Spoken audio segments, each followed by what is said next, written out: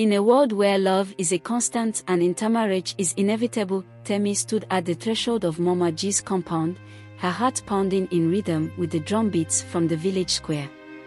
She wiped her sweaty palms on her wrapper, bracing herself for another day of scorn and bitterness from her fiancé's mother. Mama G, the matriarch of their late family, was feared and revered in equal measure. Her disapproval of Temi was clear from the moment her son, Obi, had brought her home. According to Mama G, Temi was a city girl, too modern and soft to handle the rigors of being an allied wife. The village knew Mama G as a woman who wielded power over her son's decisions. Her words were final. In her eyes, no woman was good enough for Obi, but she reserved a special kind of venom for Temi. She made sure Temi felt the full weight of her disapproval every single day. A woman who cannot pound yam with her hands is no wife at all. Mama G would say, her voice ringing through the compound as she glared at Temi, who tried her best to fit in. Today was no different. As Temi entered the compound, she was greeted by the sight of Mama G sitting on her favorite chair, her sharp eyes narrowing the moment she caught sight of her. "So you're back again, Temi. I thought I chased you away last time," Mama G hissed, her tone cold and biting. Temi swallowed hard, forcing a smile. She had promised Obi she would do her best to win his mother over, but each day was a test of her patience and endurance. The chores were endless. Mama G had made it her mission to turn Temi's every day into a nightmare. From dawn till dusk, Temi was subjected to tasks that seemed designed to break her spirit. Fetching water from the farthest stream, pounding yam until her hands bled, cleaning the compound until every speck of dust vanished. Mama G supervised everything, looking for any excuse to belittle her. "You can't even sweep properly. What kind of wife are you going to be?" But Temi remained silent, determined not to let the insults break her. She knew that Mama G's wrath stemmed from fear of losing control over her beloved son, Obi. Temi was not about to let that fear destroy her relationship. Yet, she knew something had to change. She couldn't endure this forever. One evening, after an especially grueling day, Temi found herself alone with Mama G in the dimly lit kitchen. The older woman had been unusually quiet, and Temi's nerves were on edge. As she stirred the pot of soup, she felt Mama G's gaze bore into her back. "Why do you stay?" Mama G asked suddenly, her voice low but heavy with menace. "You should have run away by now like the others." Temi turned slowly, meeting Mama G's eyes. "I stay because I love your son. And I will not let anyone, not even you, stand in the way of that love." Her voice was steady, though her heart raced. It was the first time she had ever spoken back to Mama G. The silence that followed was thick with tension, and for a moment, Temi feared she had gone too far. Mama G's eyes darkened, and she rose slowly from her seat. "You dare speak to me like that, eh?" she growled, her voice rising with fury. Temi stood her ground, refusing to back down. "Yes, I dare. I am not afraid of you, Mama G.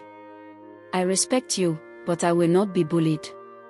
For a long moment, the air in the room crackled with electricity. Then, without warning, Mama G laughed, a deep, throaty laugh that sent chills down Temi's spine. "You've got some spirit, girl," Mama G said, a strange glint in her eyes. "Maybe you're tougher than I thought." Temi blinked, confused by the sudden shift in Mama G's demeanor. The older woman's laughter died down, and she gave Temi a long, hard look. "But remember this, love is not enough. You'll need more than love to survive in this family." Weeks passed, and though Mama G's disapproval hadn't completely disappeared, something had changed. The relentless tasks became slightly more bearable, and the insults were fewer and farther between. Temi's determination had earned her a sliver of respect, though it was far from acceptance. It wasn't until the day of their late family festival that everything came to a head. The entire village gathered for the celebration, and Mama G, as the matriarch, was at the center of it all. Obi, always torn between his love for Temi and his loyalty to his mother, watched anxiously as the two women navigated the event with polite tension. But the tipping point came when the village elder approached Temi with a test, a task that every prospective allied wife had to complete, to lift the sacred calabash and carry it from one end of the compound to the other end of the large compound without spilling a drop of the palm wine inside. Mama G's eyes gleamed with anticipation, as if she was so certain that Temi would fail. The calabash was heavy, and the path was uneven and also rough. No city girl could handle it, Mama G silently thought. But as Temi bent to lift the calabash, she steadied herself with a calm determination. The villagers watched in hushed silence as she took the first step. Slowly, carefully, Temi carried the calabash, her focus unbroken. Sweat trickled down her face, but she never wavered. Step by step, she made her way across the compound. As she neared the end, the tension in the air was intense and filled with so much suspense as everyone were eager to see Temi finish victorious. Mama G's expression was unreadable. And then, with one final, graceful step, Temi lowered the calabash down as gently as possible, not a single drop spilled. The crowd erupted in applause, but Temi's eyes were only on Mama G. The older woman stood still, her face a mask of surprise and something else, something Temi couldn't quite understand just yet. Slowly, Mama G approached her, and for the first time, she gave her a sharp smile. "You've proven yourself as a virtuous woman today," she said, her voice softer than Temi had ever heard. "Welcome to the family." Temi felt a wave of relief wash over her, but more than that, she felt a sense of triumph.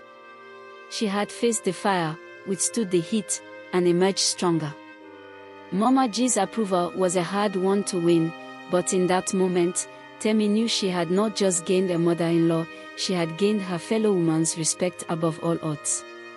And as the sun set over the village, casting a golden glow over the celebration, Temi and Obi stood hand in hand with their emotions and affections locked together, ready to face the future together, no longer divided, but united as one. So I'd like to hear your thoughts in the comment section. Please share them with me and please support your homegirl Naomi by subscribing to my channel, liking my videos and sharing with your loved ones. Thank you so much for listening to this tale. Thank you so much for watching. So until I come your way again with more interesting stories. Bye.